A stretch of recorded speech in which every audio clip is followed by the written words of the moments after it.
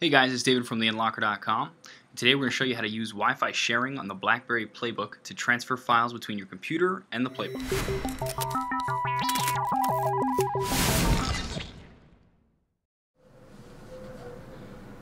Okay, so you want to share files on your Blackberry Playbook with your Windows PC, but you don't want to have to connect it via USB cable.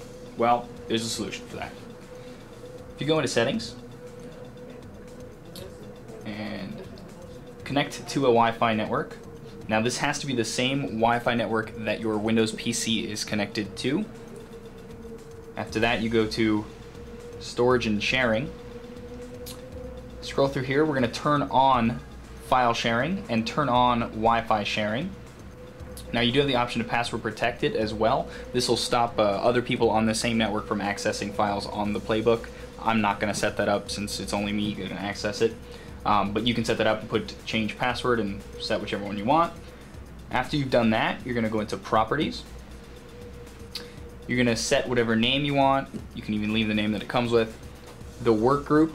Most PCs, their work group is going to be called work group, just like that. So you can leave it like that, but you're going to double check on your computer to see if that is the case. Then you're going to select a username. For people that are logging into the Playbook. Again, this goes with the password. If you set the password, then it's going to ask for the username and password. If you don't set a password, it won't ask for the username at all. And then, on your computer, click on Windows Explorer, then Network on the bottom left, and we can refresh this, and wait for it to find all the computers, and then scroll down to find the name you gave your Playbook, and double-click it.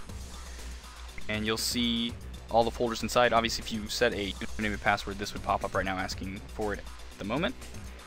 After that, though, you'll see all these folders, and you can click on Media. And it does take a second.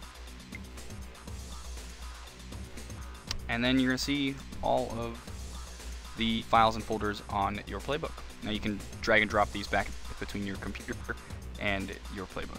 Enjoy.